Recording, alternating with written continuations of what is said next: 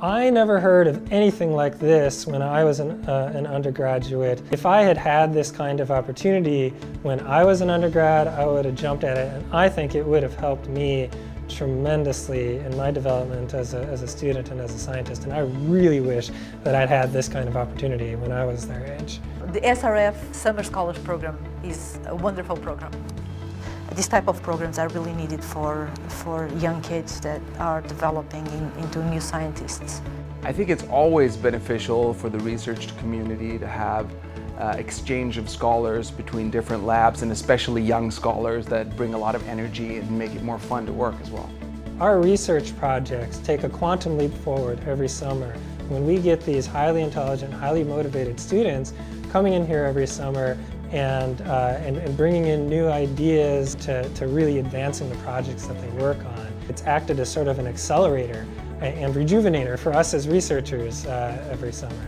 My mentors were really fantastic this summer. They were really encouraging, and they have an infectious passion for improving healthcare and therapeutics. He's really funny and really nice, and I can go into his office and ask him just about anything, and he makes it easy for me to talk to him and kind of develop as fast as I can. Dr. Parada, she's really great. She always answers all my questions. She's always worried about if I'm understanding everything that I'm doing, and she's always available. She's great.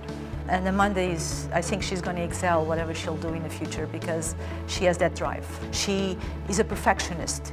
Every time I propose an experiment to June, she's always really excited and says, yeah, let's do that right away. So I think that's really fun that she brings that kind of energy. I think we have a really good relationship. Definitely a great mentor because he lets me make mistakes on my own sometimes, and then kind of is there for me to get advice from, which is really great. For the first couple of weeks, I was really coming to him asking what he thought I should be doing or what type of experiment I should be designing next.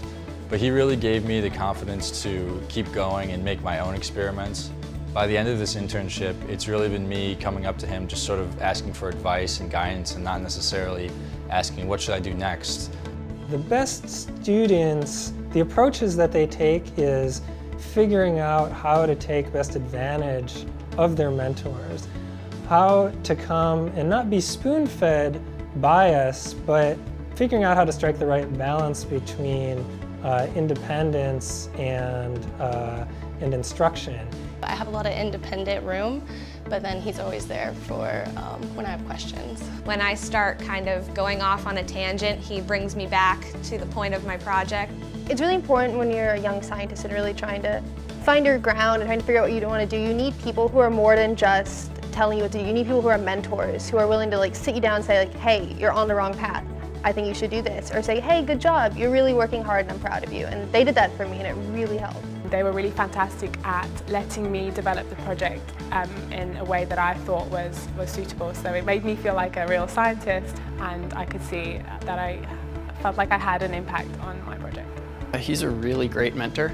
I'm actually really lucky to be working with him this summer. He is like really driven and cares a lot about the research he's doing. We have a really good relationship, I think, where he lets me work pretty independently so I can work efficiently, and at the same time gives me enough direction and guidance that I am productive and know sort of where to go with my project.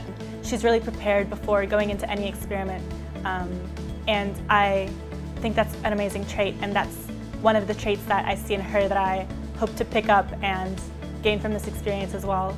It's been a really awesome experience to work with Federica. She has been incredibly enthusiastic and incredibly quick to pick up the ideas and techniques. We've only had a couple months to get started under this endeavor, and she's just been amazing. It's amazing to interact with Christina on a daily basis. She's actually pretty outgoing. She was always fun to interact with at lab lunches. It was more than a professional, like 9-to-5, hi-bye type thing. We really, truly became friends. Definitely have a lot of like lunches where we joke around, and yeah, he's really approachable and friendly.